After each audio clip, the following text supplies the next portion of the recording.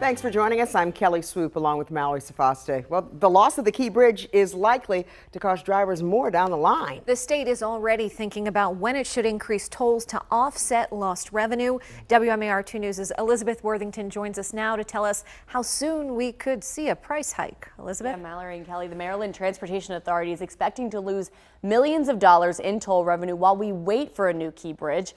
The agency predicts a statewide toll increase will be necessary in 2028, a year sooner than it had planned. No Key Bridge for 4 years means the state is going to have to wait 4 years to collect tolls on that bridge.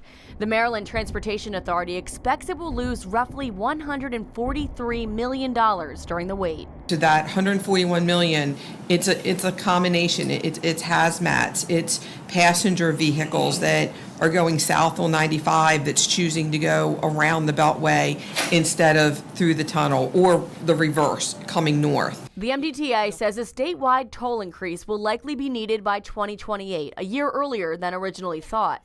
Meanwhile, the agency is still spending on the cleanup.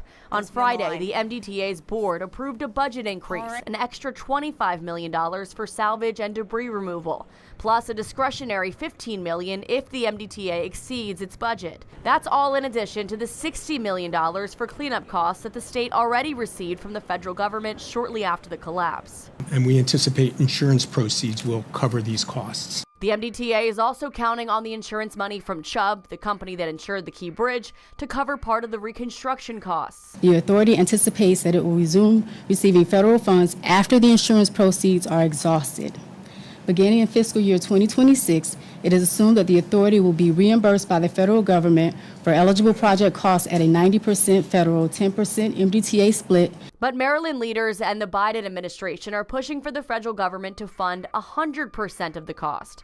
The White House just sent a letter to the Speaker of the House requesting $4 billion in emergency funding, which would include the roughly $1.7 billion needed to rebuild the bridge. The Biden admin is trying to tie funding for the Key Bridge to funding for other disasters like the Maui wildfires and tornadoes in the Midwest. Governor Moore has remained confident that a deal will get done, but the MDTA is planning for the chance that it doesn't. Because our current assumption is that federal funds are at 90%. You know, there's lots of work that's being done for 100% federal funds, but as of this second, it's still 90. So our assumption. When it comes to the timeline for the rebuild, the MDTA hopes to select a contractor by the end of this summer. The design phase would then take nearly a year, with construction not starting until 2025.